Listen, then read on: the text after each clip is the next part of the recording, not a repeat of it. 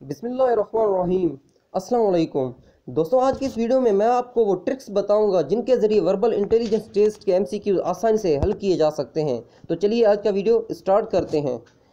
सबसे पहला जो एमसीक्यूज़ है वो है एक सीरीज़। अब इस सीरीज़ पे आप गौर करोगे तो आप एक सीक्वेंस देखोगे 1 2 4 7 11 16। अब इनके बीच में कुछ नंबर मिसिंग है, लेकिन वो किसी आर्डर के तहत है। तो चलिए देखिए, 1 और 2 के बीच में डिफरेंट ज़ीरो है, कोई अदद यहाँ पे मिसिंग नहीं है। 2 और 4 के बीच में एक अदद मिसिंग है, वो है 3। उसके बाद 4 और 7 के बीच में 2 अदद मिसिंग है, वो है 5 और 6। अब 7 और 11 के बीच में जो मिसिंग अदद है वो है 3।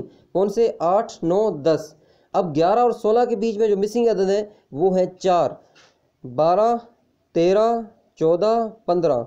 अब जैसे कि 1 2 3 4 अदद मिसिंग है, इसी हिसाब से सीक्वेंस 5 अदद मिसिंग होंगे। वो कौन से? 17 18 19 20 21, यानी ये 5 अदद मिसिंग होंगे। उसके बाद हमारा जो आंसर होगा वो होगा 22।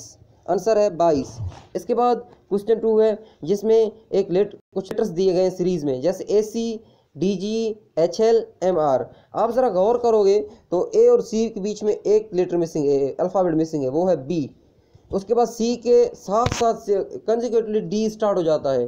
अब D और G के बीच में 2 अदद मिसिंग है, EF। उसके बाद G के बाद डायरेक्टली H स्टार्ट हो जाता है। अब इसके बीच में कितने अदद मिसिंग है? H के बाद IJK, यानी 3 अल्फ़ाबेट मिसिंग है यहाँ पे। उसके बाद L के बाद डायरेक्टली M स्टार्ट हो जाता है।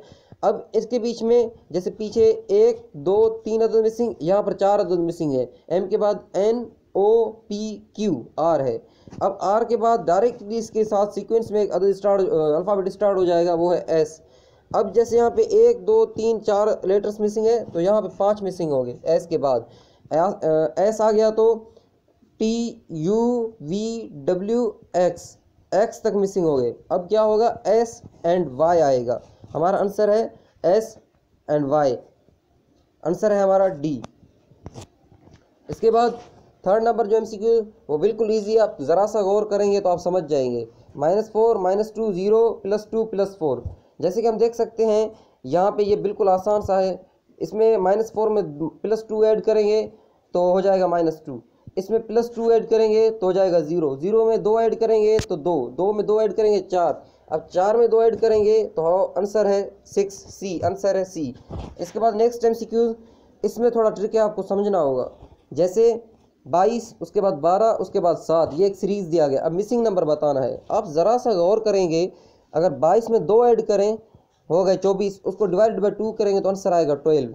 12 में 2 ऐड करें हो गया 14। 14 को डिवाइड बाई 2 करें तो आंसर आएगा 7। अब 7 में 2 ऐड करें तो हो जाएगा 9। 9 को डिवाइड बाई 2 करेंगे तो आंसर आ जाएगा 4.5। आंसर है C। इसके बाद लास्ट एमसीक्यूज़ है, वो एक सीरीज़ है 5 8 12 15। अब ज़रा सा आपको इसको गौर करना है, थोड़ा सा आप समझ जाएंगे। 5 में 3 ऐड करेंगे हो जाएगा 8। 8 के बाद 4 ऐड करेंगे तो हो जाएगा 12। 12 में 3 ऐड करेंगे तो हो जाएगा 15। अल्टरनेटिवली आपको 3 और 4 ऐड करते जाना है। जैसे कि 12 में 3 ऐड करेंगे तो 15 हो जाएगा। अब 15 में हम 4 ऐड करेंगे तो 19 हो जाएगा। हमारा आंसर है B 19। दोस्तों, अगर आपको ये वीडियो अच्छा लगा हो तो प्लीज़ आप चैनल को सब्सक्राइब कर दें, साथ साथ बेल आइकन को दबा दीजिए, ताकि अगली बार कोई भी वीडियो अपलोड करें तो उसकी नोटिफिकेशन आपको मिल जाए। शुक्रिया। अल्लाह हाफिज़।